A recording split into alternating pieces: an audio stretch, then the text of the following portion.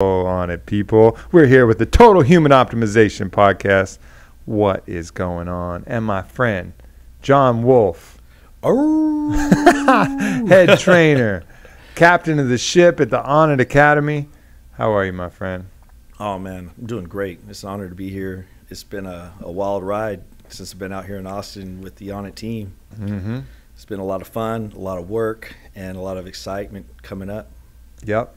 So for those of you who have no idea who this gentleman is, John Wolf is someone that is an expert in unconventional training and has come out here and is going to head up our new Onnit Academy gym that we've been talking about with Joe DeFranco, and kind of lead a lot of the methodologies and training that we're going to be providing through the Onnit Academy, as well as doing some dirty, hands-on, painful but helpful myofascial and kind of body mechanic reconstruction work, which I've been personally victim of several times, but it's been amazing. And actually Rogan was also Joe Rogan was a victim to some of those things.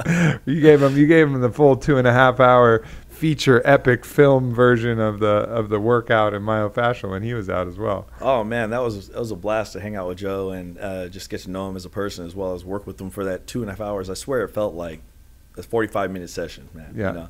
And then he woke up the next morning and said, "Man, John, my ass hurts in ways that I've never known possible." Hey, how many times do you get that message, John? Do you get that all the time? Is that something usual? Does your wife see that on your phone and she's like, "Oh, okay, John, again, huh?" You know, it's more common than not. You know, someone spends an hour with me, and that's usually the outcome. You know, I get some weird text messages the next day, but you know, it hurts, but it feels good, and you know, it's kind of like a guilty pleasure, I think, more than anything else, for me and them. So Aubrey, you know, I got that hands-on work with you a couple times. It's true. We've gone deep. Yeah, man, and get in there, release some stuff. It's a release for you, but it's like stress relief for me for some reason. I don't know. Maybe you're a mean person, actually, John. Maybe all this, you know, it feels nice and it feels like you're healing, but maybe you just like inflicting that pain. Did you ever think about that? No, that's totally in my blind side. Yeah, you see the smile right here. You know, I'm a nice person. Yeah, I just want to help. I know you do, John. I know you do. So take us through kind of, you know, how you got to where you are now. I mean, because you know, really.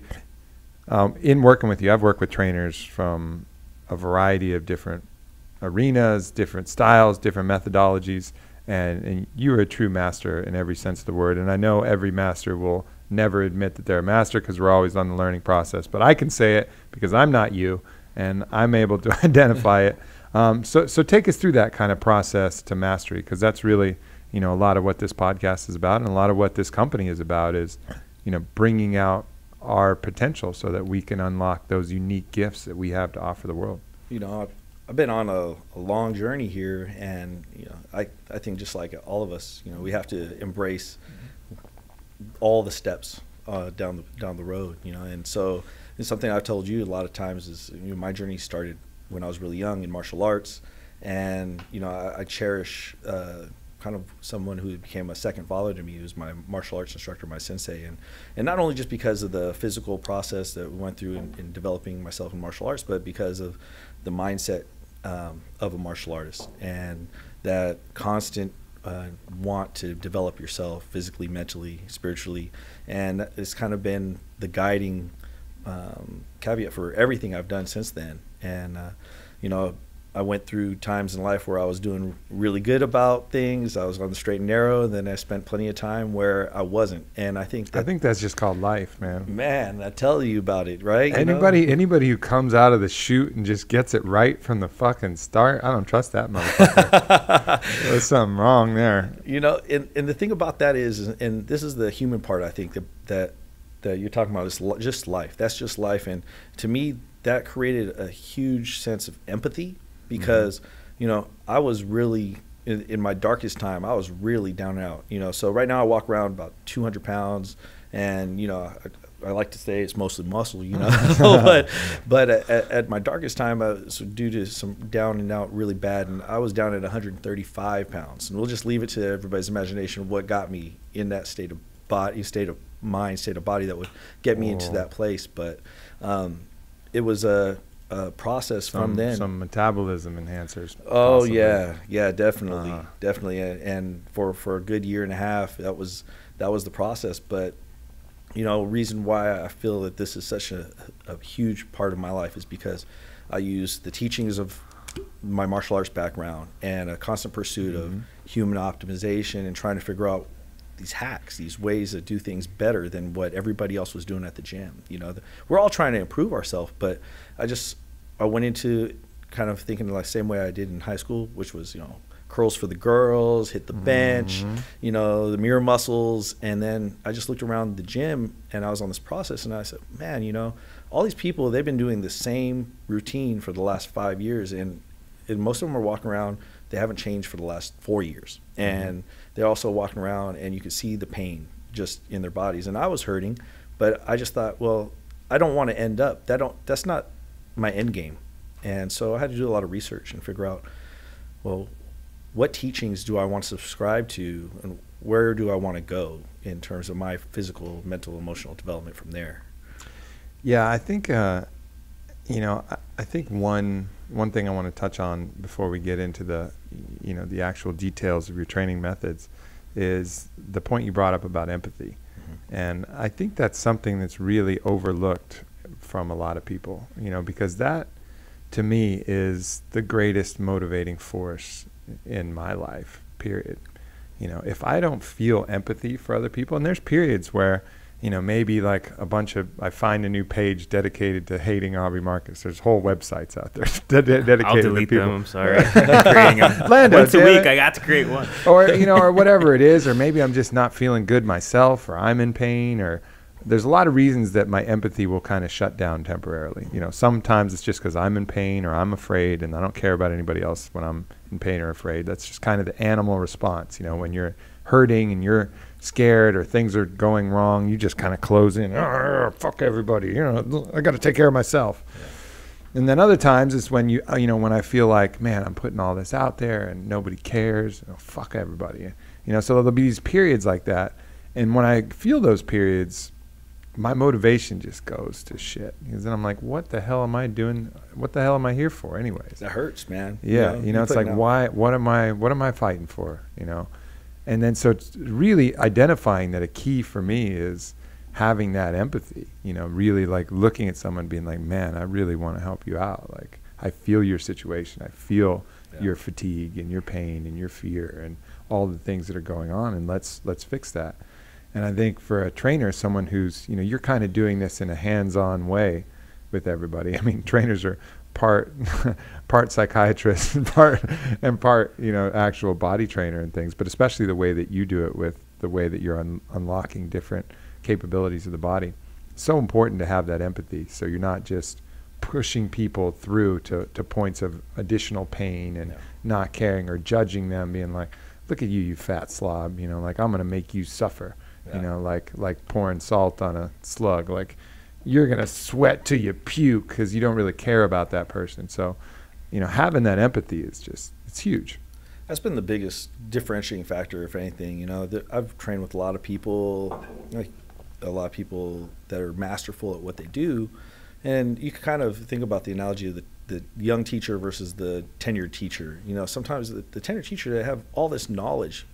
They don't, but if they've done it for a long time and if they lost that passion, they felt like how you described feeling, like they're not connecting with people over a longer period of time. Maybe it's administrative issues or whatever the case is, these external influences, they lost the passion and the connectivity and the empathy for their students, and their efficacy is non-existent. Non-existent. And, you know, I think we all as humans go through that same process of, you know, wow, I'm feeling disconnected. And, you know, I'm just really lucky to have found myself in a position where I'm constantly connecting with people. And, you know, if I can make somebody feel like they accomplished something they couldn't before the hour started, or if I can help them walk out of the room feeling better about themselves, feeling better in their body, then I get to feel great about my work, myself, and it's a really unique job, and it's a really unique thing to be here amongst people that all kind of feel the same way. I think that's what's great about the culture here at Onnit is, you have a lot of these people who are there and they're trying to connect with our customers, with each other, and you driving the boat. So trying.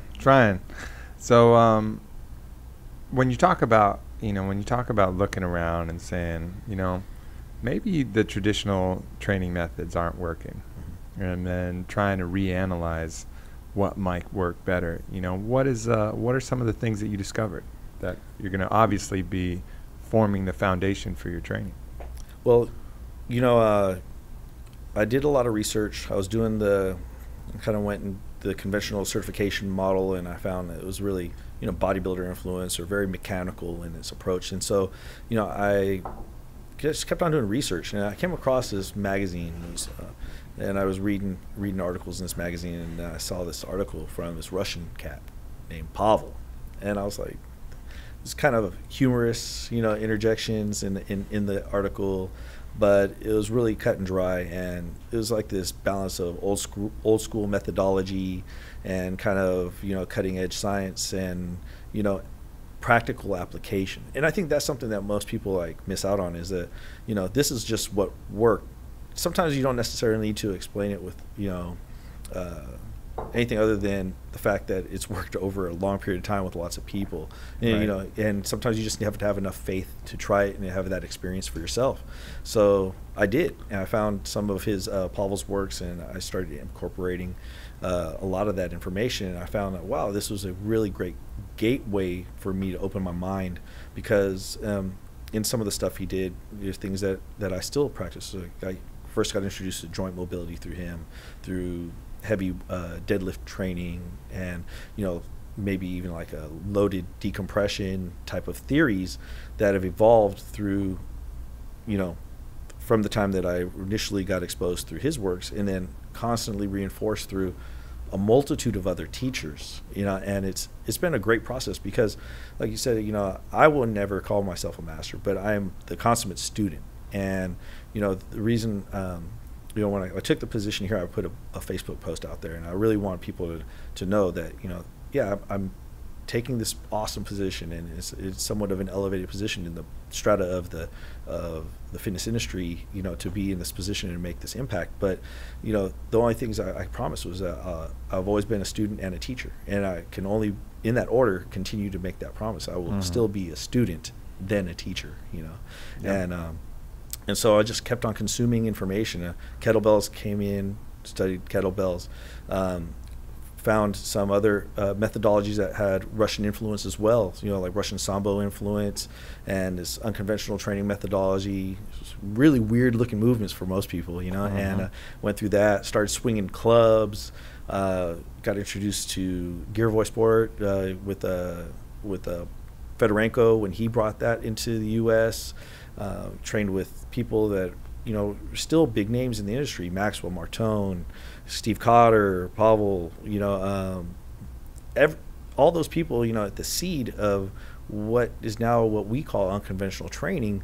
Back in 2002, it was just like this thing was just blossoming from a seed. It's like bamboo. It's just been underneath the surface, and all of a sudden it just shot out, and all these people have sprouted out and created their own systems, methodologies, and organizations, and it's been a really interesting situation to see all these people that have influenced me in some way continue to do that, and then find myself here and be able to do that too.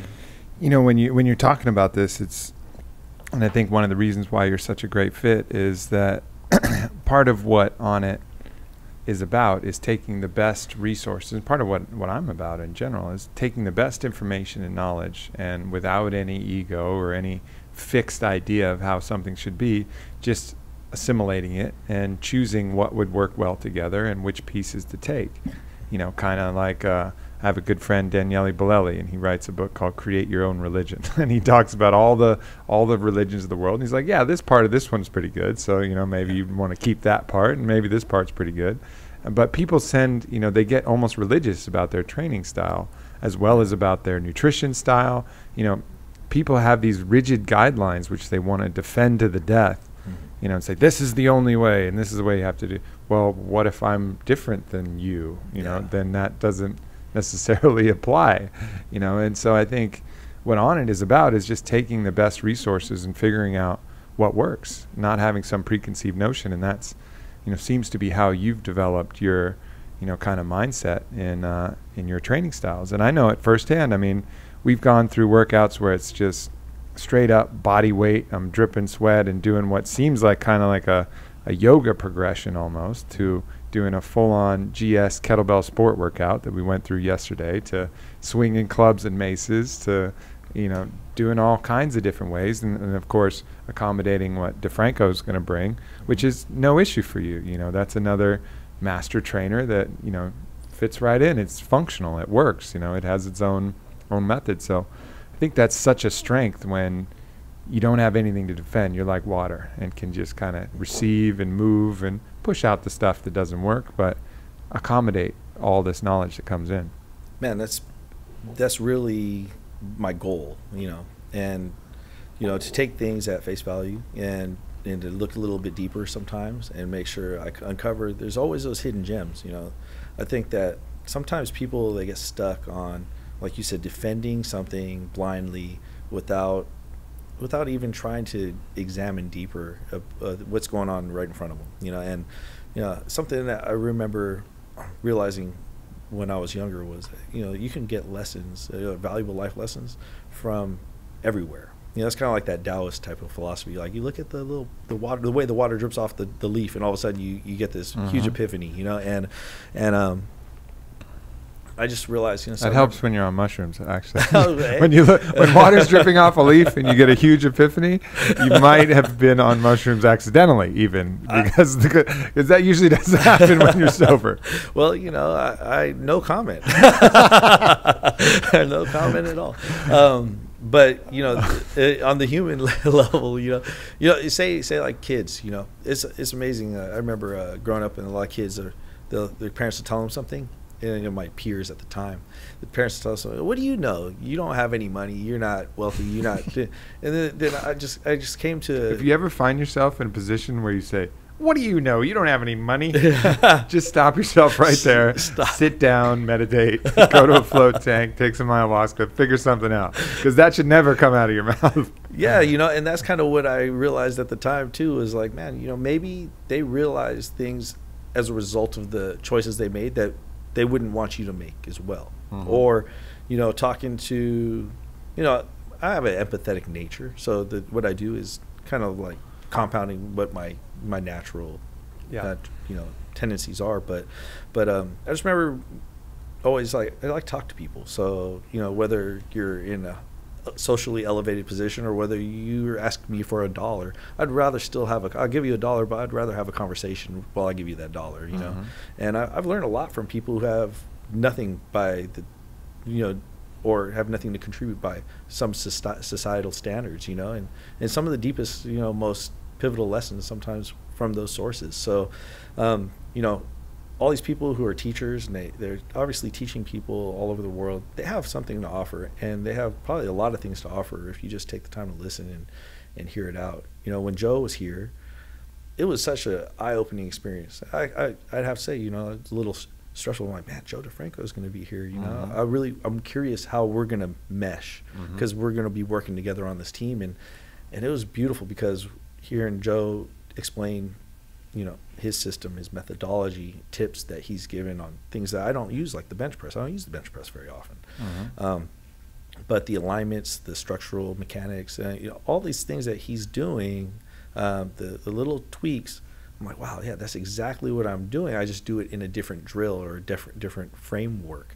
And so when we had a longer conversation thereafter, and I got to have him work with some clubs and some maces, we just found that we really were the same principles are guiding our actions. They're just we're using different avenues from that core belief system, and it's really good. It's so much more powerful to find commonality than difference, I think. Yeah, no doubt, no doubt. So all right, so for the listeners out there, what do you think are some of the most common things that you see that are issues that people have? You know, when someone comes into you and says, you know, John, this is me. Take a look at me. What's going on here? What's wrong?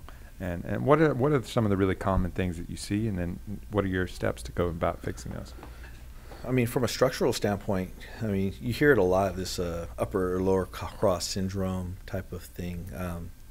This is really just simplification of that is, you know, your internally rotated upper body, and usually hip flexors are so tight that makes your pecs look big. Yeah, you gotta squeeze the pecs for the more your shoulders are forward, the more muscle is squeezed together on your titties, John. Yeah, but you mean that's not the way it's supposed to be, bro? Yeah, well, when you're in front of the mirror, you know, and you're doing your GTL, and you never look at the backside of your body.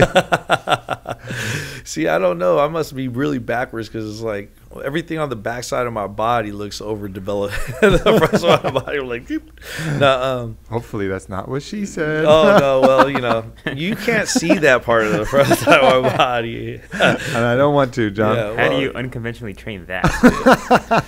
There are weights designed. I don't know if you want to unconventionally train that. I think you want conventional training for that. I mean, they can get weird with some unconventional training. Oh man! All right, so going back to this. Internally rotated upper body. What causes this? Why does everybody have it? Well, you know, it's that seated posture that most of us are. We're in a society of knowledge workers, so we're seated all the time. We're not doing the type of manual labor we did 50 years ago as a culture. You know, here in the U.S. particularly, we work with our brains. So we're seated. We're working on smaller and smaller little screens. You know, man, kids are doing this all day long. You know, I haven't seen a kid actually throw a ball for like 2 years. You know, and so, you know, that compounds. It shortens the pec muscles, the biceps. You shorten, and then that pulls on the anterior shoulder space. Which, I mean, I've seen so many people that and maybe you can relate there. You know, that front of that shoulder is just a high point of tension, and you know, a little bicep release, a little pec release, a little trap release, and all of a sudden, hey, you know, if there's an acute issue, it's probably still there, but you know, there's a lot less of an issue there, and you know, it's just getting things in the right position, because strength is positionally dependent. You know, I tell people all the time, don't worry about just pushing the weight. Don't worry about moving the weight. Worry about getting in a good position, maintaining your position, and the integrity of that position, strengthening the integrity of that position. And I think that's something that we definitely want to spend a good amount of time on, is just educating people about that. Yeah. So, you know, in addition to all the lifestyle things that cause that internal rotation, I think overdevelopment of the chest in general is an issue, and that was an issue that I had. You know, everybody likes that high bench press number. You know, I used to look at combine stats from the NFL, and I'd have, you know, hypothetically and theoretically, I might have had an ex-girlfriend that continued to date NFL players as soon as we would break up. So hypothetically, I would look at their combine stats like a crazy person in college and try and outbench them. Hypothetically, like that's a theory that may or may not have happened. Never happened. but you know, anyway, it's just an example of like, yeah, that's the man measurement. You know, what do you bench press? What do you bench, man? And then it's also the thing that you're looking in the mirror. It's that first flex, you know, that big pec flex, and so just overdeveloping the chest, you know, which really doesn't serve a great functional purpose. You know, I mean, you need to have like a reasonably strong chest, but really most of your real world strength comes from your shoulders, your back, your other power systems. And really, you know, particularly through the time that we've been training together since you've been here, you know, we do some push-up type stuff and some, you know, like the GS workout, a lot of kind of shoulder press and jerk and things like that. But I haven't noticed my real world power dropping at all. You know, sure, maybe my bench power has dropped, but my real world strength in anything from, you know, hitting the bag, hitting the mitts, to hitting a ball, to throwing a ball, to any kind of wrestling, to any kind of actual power measurement, if anything, has gone up, even though I'm not heavily working the chest. And what I've felt is that, I'm able to kind of taking some tension off my shoulders. Like everything is starting to feel better because I'm not overtraining one direction versus the other. And the same, on my legs with, quads versus hamstrings, focusing a lot on developing that hamstring strength to balance out the quad strength.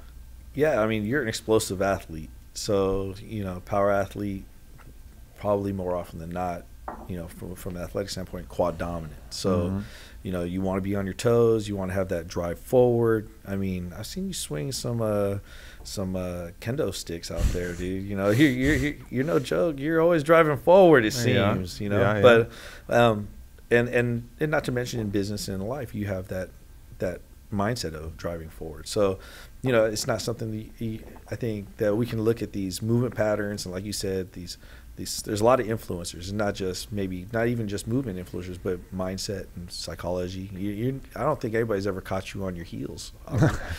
You'd be surprised. Maybe that NFL player that outbenched you. I don't know. Yeah. That girlfriend had me on my heels for about 4 years. Oh man, that was bad. Everybody has one of those, Yeah, they catch you off guard. They get you. Valuable teachers. I married blind. Let's just call them valuable teachers. Valuable teachers. So when you're noticing these imbalances like that, so it's a combination of release and then also retraining and kind of working different things. I know we spend quite a bit of time doing different drills and exercises trying to lengthen and strengthen different aspects of the muscles on the opposite side.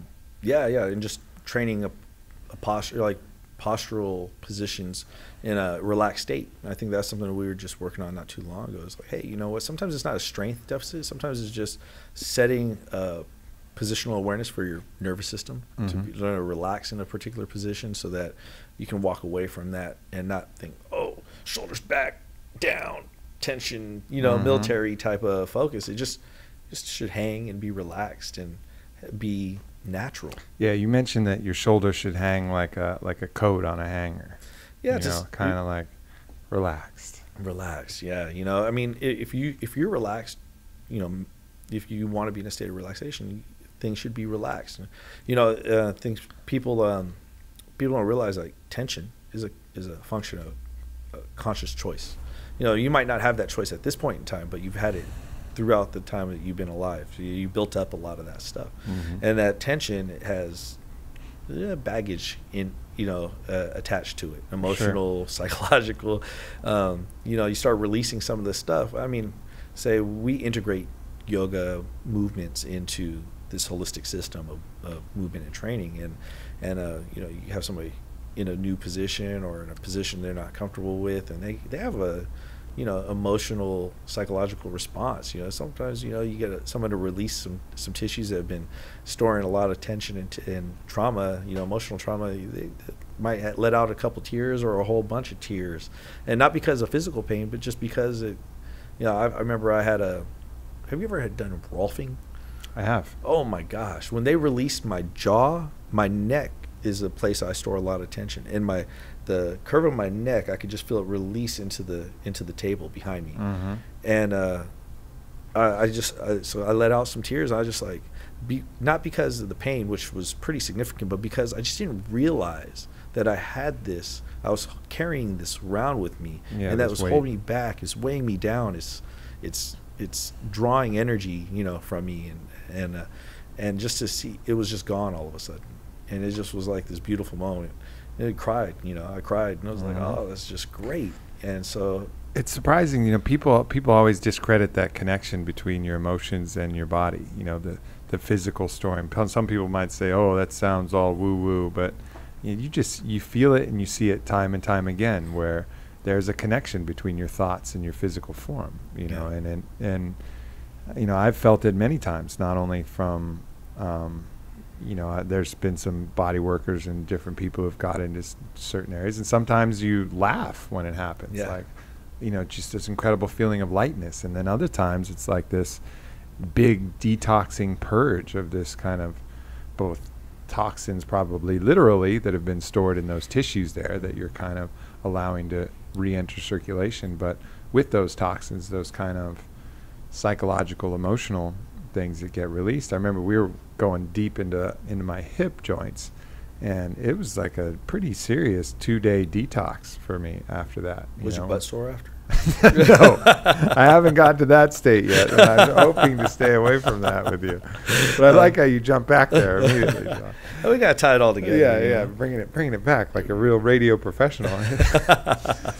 But yeah, I mean that's super important. So end result of this kind of holistic training, and then of course, in addition to all of this kind of softer yin work that is getting your body right.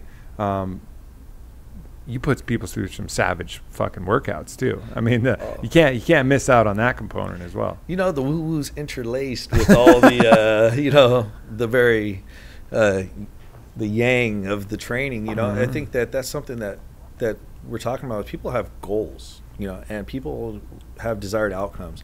And you said it yourself. If you notice, like, man, John, you're doing all this stuff, you're stretching me out, and I feel good, but I feel weak. I feel incapable of doing the things that I like to do. Mm-hmm. You're not going to continue down that path. The theory is we're trying to get you in better positions so you can be more effective using less energy, get the same outcomes or better. Mm-hmm. We're still early on in this process. And, and I think that's something you have to deliver on. And if somebody thinks we're talking about this and it's a little too woo, I invite them to come in and train. The John Wolf Challenge. Here it is, folks. You are now cordially invited to come in and fucking train, says John. Hey, we're gonna have a good time. I'll be empathetic. Your butt might be sore after, but you're gonna have an experience where you're gonna be able to walk away and have a deeper understanding of what you might want to continue working on from that holistic standpoint. The big thing about it is without a guide, it's kind of like going up a mountain you've never been up. You don't know where the cliff kind of has a sheer edge, or where this person broke their ankle because they accidentally stepped in this pothole over here. Right. And that's all I'm here for is to help people Fitness get up there. Fitness Sherpa. Yeah. Hey, what's up with the Sherpas around here, man? I've heard that term quite a few times. I don't know. It's trendy. I don't know. Hipsters like to use it, I think. Right, Orlando? I don't know. I don't know. You hang out. Are you a resident hipster? No, he's not a hipster, but he hangs out around here. You hang out in the same areas. You cohabitate with them all the time. What do you mean? I just got to stay in there and make sure, keep my eye on them, Yeah. Well, if I start seeing you grow a brewer's beard or something like that, then I'll know. Orlando's a rockabilly, actually. Oh, really? It's like a I'm different. an ex-rockabilly. An ex-rockabilly. What? Once a rockabilly, always a rockabilly. I do have that thing here. He has a giant tattoo on his arm that says rockabilly. Until you X that out. I'm not drinking Pabst Blue Ribbons anymore. I'm drinking hemp shakes. It is now. a cat with a curly Q mohawk, and it says rockabilly. Okay. I don't think you can cover that up. Nah, I don't think so. That's part of you. There for life. So basically, look, the end result of all of this stuff and taking this holistic approach is fewer injuries. Your body feels healthier. You feel like you got more energy, and your power and performance is just increased. I know right now you're working with Andrew Craig, and you're going to start his strength and conditioning leading up to his next fight, and I'm fucking stoked to see, what that result's going to be, because I can see his. You working on his flexibility, his power, his endurance, his, myofascial, like his joint mobility, all of these things that are going to keep him healthy through training camp and increase his kind of power output, his ability to use his body in effective ways, both on the ground and with kicks and all that hip work that you're doing. So really targeting that for his goals and whatever people's fitness goals may be. Maybe it's going to be lose 20, 25 pounds, 50 pounds, whatever.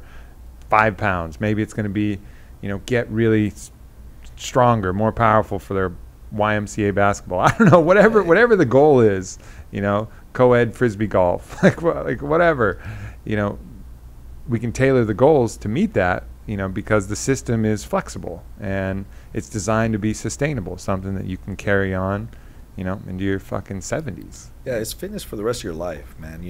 And the truth of the matter is, Andrew, he's an awesome athlete. It's a great honor to be able to work with athletes of his caliber. And, you know, at the same time, we were able to find plenty of things to work on and improve. And I'm eager to see how that translates into his game. He's been fired up and pumped. I'm, you know, have him coming in later on today, as a matter of fact. But at the same time, you know, you don't have to be an elite athlete. You can be stay-at-home mom. You could be whatever. And like you said, the system is ultimately flexible because it's all about incremental progression, and it's all about maintaining a sense of awareness of yourself. So, you know, a lot of times people, they become less and less sensitive to what's going on in their body, you know, as a function of, you know, pushing themselves further into, you know, whatever they want to achieve with high school football or whatever the case is. And at a certain point in our lives, you know, it usually happens somewhere around the time when you're 30, which I don't even know if are you 30 yet? Oh, yeah, 33. Dang, yeah. double threes. I got gray hairs coming in my beard. I think I have you up on that. Yeah, I got quite a few of those things.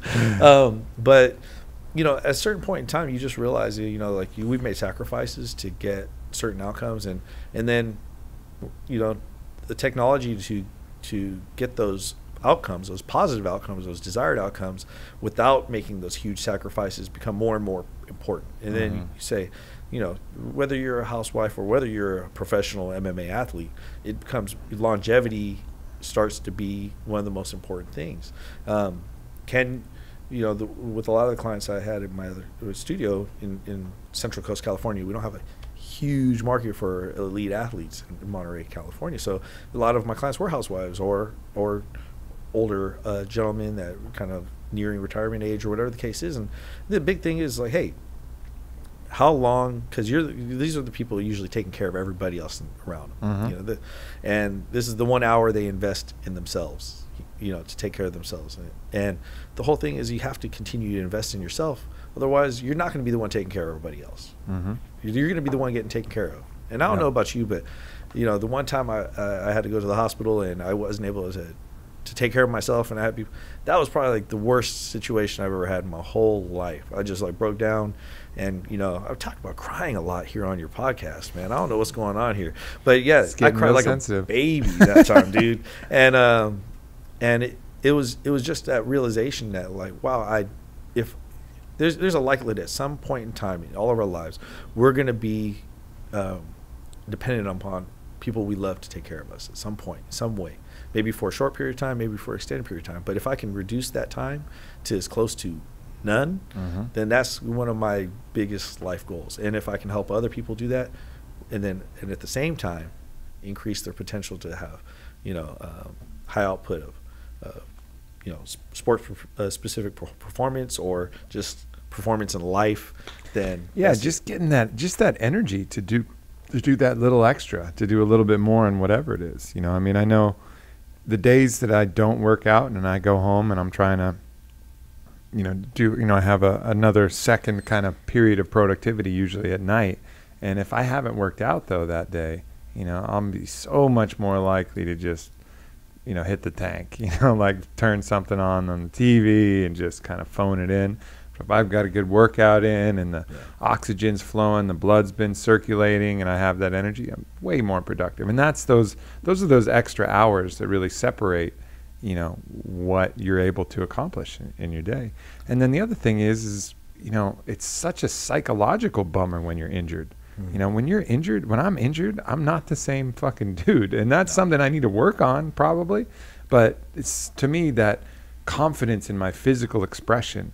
You know, as again, I mentioned Daniele Bolelli twice, but he says it's like having a wild wolf under your skin. A what? You know, yeah. You know, even when the mind is in doubt, the body provides tangible proof. You know, when you know that you can get there and, you know, rip a huge set of kettlebells or, you know, swing a rope for 80 repetitions and, you know, whatever those things are, when you know you can do that, there's a kind of confidence that exudes through your body that's different. And then when I'm hurt, you know, if I hurt like a groin or especially some big thing like a back or shoulder, my shoulder I can kind of work around a little bit, but especially some of the bigger systems, it's like I don't feel like the same dude. You know, I'm like, I don't know, what am I? I don't know. I can't do that. You know, and that's maybe a little bit extreme, but just staying healthy, you know, and like injuries are going to happen occasionally, but doing your best to minimize that so that you can be at your peak for longer. Yeah, and also reach higher peaks, right? I mean, because every time you have an injury, you're in a valley. You know, you have to climb back out of that valley just to hit baseline. You know, and you know, if the longer you stay out of those valleys, the higher peaks you can climb. Amen to that. Lando, give us some questions, man. All right, we'll start off with Caden Cockrell, and this might be a little hard one for you to answer, John. But what's your challenge? Well, Throw in the gauntlet. There's so much. Fucking slap him with your glove, Lando. Best favorite steel club exercise? Might be hard for you to choose that. That's and also how to get the most out of the lower weight steel clubs. Okay, so the thing about steel clubs is they're insanely dynamic, and there's a wide range of potential for you to use them for mobility purposes, for strength, for power output. But the reality is one of the things that you get with steel clubs because of a slim profile and just the nature of the tool is a lot of lateral swinging motions that are really a lot harder to do with a kettlebell. I mean, you might see me do a lot of lateral motions with a kettlebell, but if someone new, you're likely to clip a shin or a knee. So it's that steel club, especially for somebody who's just learning fundamentals, that's a fundamental drill is lateral swinging motions with the steel club, and taking that lateral motion. Say even if you shoulder the club and look down the barrel off to the side and just do a basic squat, you just realize that you're adding all this rotational stability work. And a lot of the times what people don't realize is I think that's what got Joe's butt. Yeah, I think it was. that was the one. You were there. You remember. But there's just this insane amount of rotational stability going on at the hip and in the spine, and it didn't look like, it doesn't have to look insanely sexy to be really effective, but those are fundamental components. And the ultimate expression, especially with clubs, for me, is just being able to transition from one drill to the next. And I know Aubrey, he's been really kind and he positions me really well. We had some visitors here at Onnit HQ, and I was walking by and he was showing them the steel clubs. So he's like, "Here, John, show them." I was, it's kind of like, just being able to transition from one movement to the next is the ultimate expression. Constantly moving, constantly, dynamically creating a high power output and then stabilizing in a position that might be a position of weakness for a lot of people, and then translating that right back into motion in a new plane of new direction. That was one of the things that really got me fired up about the clubs is not only the new ways that it was causing my body to move, but just the skill element. And it still excites me. I'd look at you and, it always must be fun. I just, realize that when someone asks you to demo something that you're really fucking good at, you know what I mean? Because then it's not you just showing off like, hey, watch me do this. Yeah. It's like, oh, okay, yeah, sure. I'll do that because you asked, and then you just whip out something incredible. It's like, but just the skill element of what you're able to do just from patterning that movement and getting the strength and the flexibility and the mobility and all of that comes with it. It's just something to shoot for, and you find that with all those implements like the clubs and the maces, and particularly where you start something and, maybe your 360 is pretty crappy, at the start, but then it gets better and better. And same with the clubs, the way that you're doing like a clockwork squat or the way that you do the mills and different things, just always something to shoot for and improving. And then finally when you're getting to a really strong level, you can just put everything together and it looks like you're like a nunchuck master. It has like a real skill element. That's awesome. So who didn't want to be a ninja growing up? Yeah, totally. Cool. And I don't know if this guy's part of your pack or not, but his name's Jeremy Wolf. No relation. This question is actually asked a lot on our Twitter and Facebook, so we'll see if we can give some advice on it. What kind of footwear is optimal during training? I go barefoot as often as I possibly can. So a lot of what we do and a lot of what I'm trying to contribute to the academy curriculum is very dependent upon your ability to feel the ground, grab the ground with your feet, proprioceptively be aware of where your weight's distributed. And footwear, by its very design and nature, they're all designed to do different things. So, but ultimately what they do is they separate your foot from the surface that you're training on. So whether it's a running shoe, which is highly padded and has a heel lift and it's designed to help you shift your weight forward so you can continue running more efficient or with less impact on your heel, or whether it's flip-flops, they're there to disengage you from the ground. And in doing so, that in your hands and your feet you have these mechanoreceptors. They're like nerves and elements of your body that are designed just to sense load. And by that disassociation, wearing footwear or wearing gloves, you have 1 degree of separation between you and whatever element you're working with or against. And that reduces your time and the ability to engage, because it's autonomic for the most part. Your nervous system is sensing that load. It sends a signal to increase the sensory output, the nervous system output, and fire off the muscles that need to be fired. John, you can't say load, fire off, sensory input all together. You've reached capacity. I was going with you until you said fire off. I'm giving her all I've got, Captain. That was it. I was just like, all right, I can keep it together. I can keep. Firing off loads. Well, in any case, less is more with footwear. There's times where you might have a benefit of wearing certain footwear. If you're doing Olympic lifts, you might want to have some weightlifting shoes, or if you're doing GS, you might wear some weightlifting shoes for your advantage. But if you can train barefoot, that's generally going to be the best advice I can give. Or Vibrams are probably some kind of compromise if the gym floor is nasty and you don't want to go barefoot. Yeah, exactly. At least you can kind of spread your toes out a little bit and feel the ground a little better. I tend to train in those. Yeah, minimalist. Right? Minimalist. Less is more. Yep. And we'll do one last one. This one's a supplement question since we just launched our Total Strength and Performance, Aubrey. Mm-hmm. Dan Carter 54 wants to know. Derek Allen wants to know. What could he expect to gain out of this product? What's the difference from the previous T Plus? That's basically his question. Well, from the previous T Plus, we added a couple more elements. We really increased the BCAA content, so that's going to generally replenish and refuel your muscles, because really working out doesn't make you stronger. Working out makes you weaker. It actually breaks down the muscles. It's the recovery that makes you stronger. So if you're not getting enough things to recover in your muscles, then you're not going to get stronger. If you're not sleeping, if you're not eating right, you're just going to continue to break down those muscles and you're not going to get stronger. So BCAAs are really great for that. Good healthy food sources will have them as well, but these particular amino acids are particularly useful for muscles.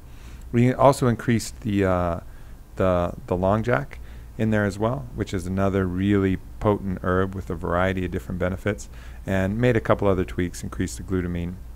But the core of the formula is very much the same. And what we discovered when we tested on the Florida State University, the rugby team doing powerlifting lifts, is that the people who were taking that product got stronger 36% faster than the people who didn't. So they only took it for a month, but you extrapolate that. And so the total gains were, it was like 8.5% versus 6%. But, so because you're only going to gain in 1 month, that's actually a pretty significant gain for a month. But for either, but they were in a heavy lifting program. You're not going to gain 36% strength in a month. That's not possible. But gaining that faster, over that amount of time, if you keep that going month after month after month, you're just going to see yourself improving against the competition, improving against what was normally going to be capable for yourself. And so you're going to be able to hit your goals faster, hit your gains faster, help your muscles recover faster. A lot of different compounds doing different things. We're continuing to study the hormone optimization element of the formula with a different patient group that isn't maxed to the gills with testosterone, being 21-year-old male powerlifters. So continuing to study that. But, a lot of the ingredients have great research on a variety of different methods, from lactic acid buffering to muscle recovery to hormone balancing. So a really well-rounded formula for just increasing strength, increasing performance, without any of the side effects and without the caffeine and all the other bullshit that your body has to deal with to help you recover. So I know it's a product that, I've been really digging and enjoying in its current format. And, I can totally feel a difference from when I take it and when I don't.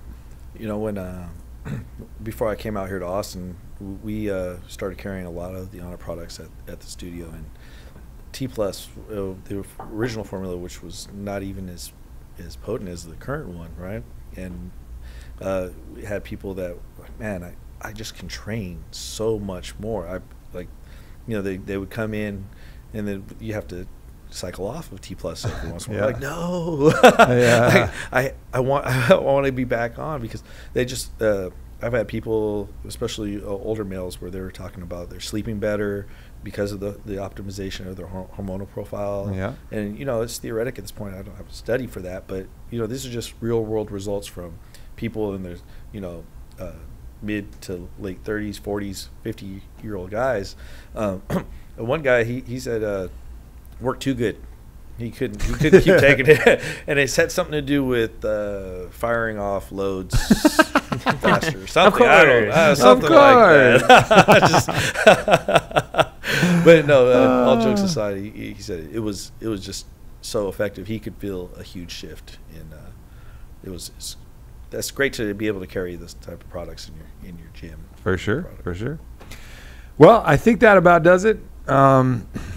Thank you, everybody. I'm going to be off again on another adventure, but we're going to be recording a bunch of podcasts. I don't know when we're going to release them, but we will get you guys covered for your Total Human Optimization show while I'm gone. Keep it moving. Keep it rolling. John Wolf, thank you, my brother. Thank you so much for having me. For sure. And anybody, we can find John at the Onnit Academy, both literally if you come to Austin, Texas, and online as well. Certainly reach out to him. We're putting out articles every day. You and Mark DeGrasse, this dynamic duo of content and education production. So everything that you guys are doing is loads of content. Is great. Loads of content. So much content, your butt will be sore from sitting there reading it. So. All right, my friends. Much love. Thank you, John. Thank you. Peace. Peace.